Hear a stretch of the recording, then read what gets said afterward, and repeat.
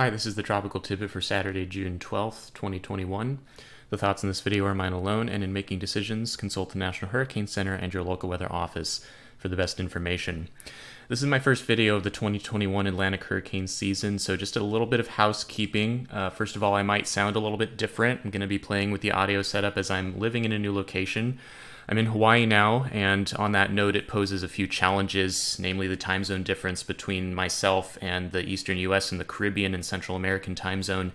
And so getting videos out as I'm working a full-time job here will be a little challenging, and I'm going to do my best. I'm going to try to find the right time to do it so it's not in the middle of the night in the Atlantic time zone.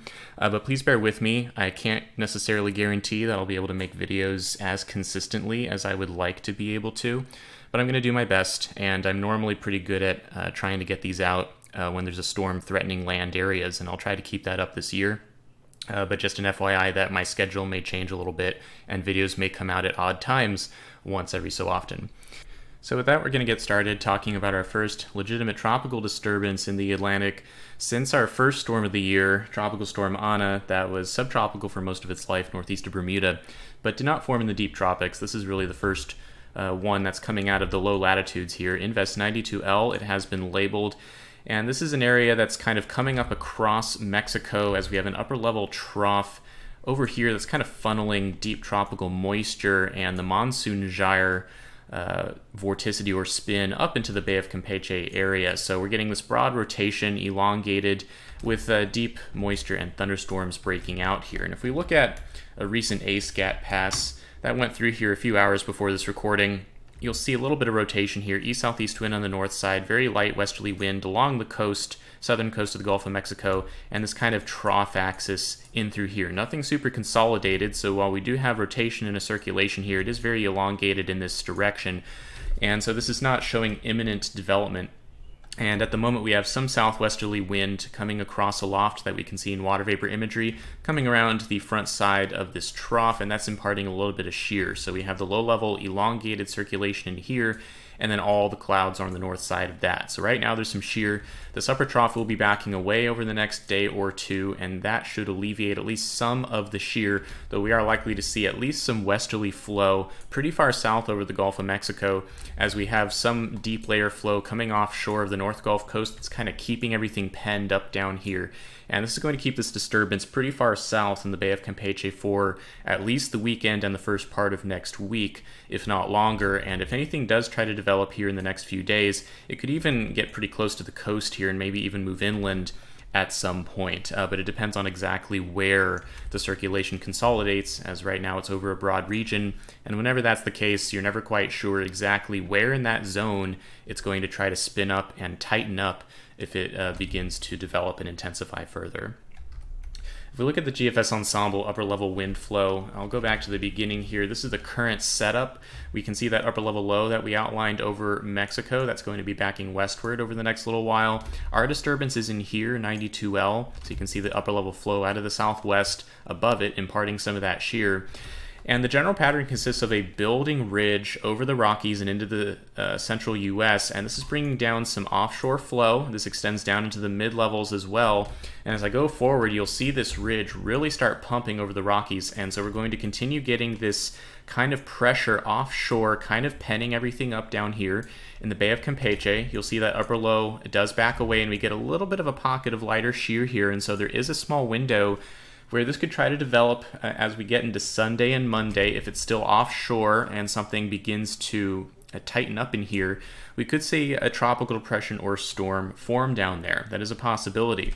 But as we continue forward into the week, we'll see that, again, this ridge just continues to amplify tremendously, and by the time we get out into Tuesday and Wednesday, this starts to become a little bit more of an anticyclonic wave break type of pattern where the flow kind of loops backward toward the west a little bit here, and then you outline this trough downstream of the ridge. So you get your big high here and then a little bit of low pressure developing here aloft.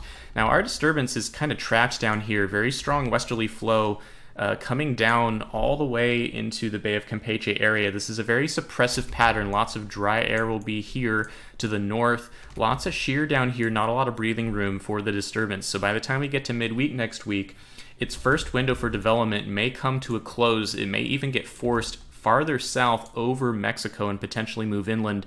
And we'll see exactly how that evolves. Hard to tell right now given how broad and elongated it is, but this is a pretty suppressive look to the pattern.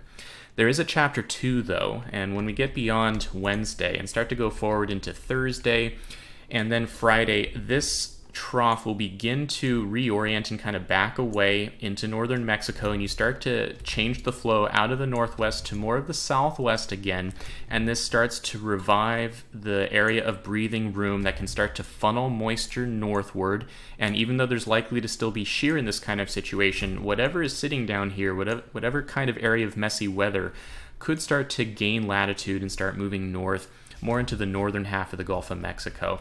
And we'll start to see that area of lighter shear expand as this upper ridge redevelops over the Yucatan Peninsula in the ensemble mean by next Saturday. So we are talking pretty far out, about a week, but this is about the time when things could start to change down there. This is the look of the ensemble members showing. Each red number here indicates where a storm is basically shown in the ensemble. This is out to next Wednesday. You can see how far south it still is. So, you know, today's Saturday. Next Wednesday, we're still talking about it being down there. And then as we go forward into Thursday and Friday, we'll start to see this indication that something could try to come up toward the north, closer to the North Gulf Coast by the time we approach next weekend. So about 6 or 7 days from now. We'll see if that actually happens. Details are going to be really fuzzy on this because a lot could happen in here during the next 4 or 5 days, and depending on how that goes, that's what will determine what happens by the time we get here. But models are suggesting that maybe some messy, disturbed weather, subtropical or tropical in nature, hard to tell, may start to move north in the latter part of next week.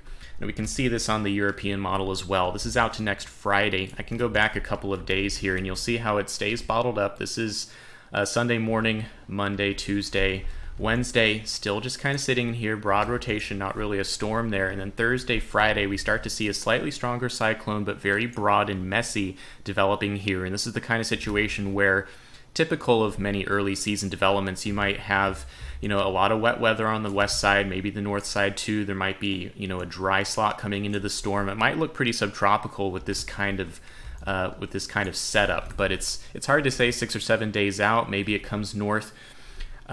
We'll have to watch, but right now still pretty far out. No imminent concern for the United States through the next 5 days, but we are going to be watching how persistent this is and the potential for heavy rain and flooding in parts of the Yucatan Peninsula, northern Mexico.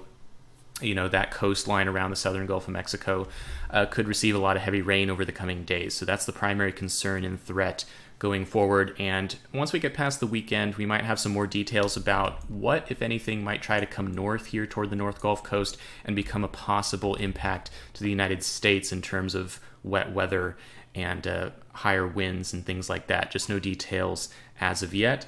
We'll keep an eye on this. Pretty broad and messy right now. Possible development during the next couple of days down here, and then really not expected to move north until the latter part of next week.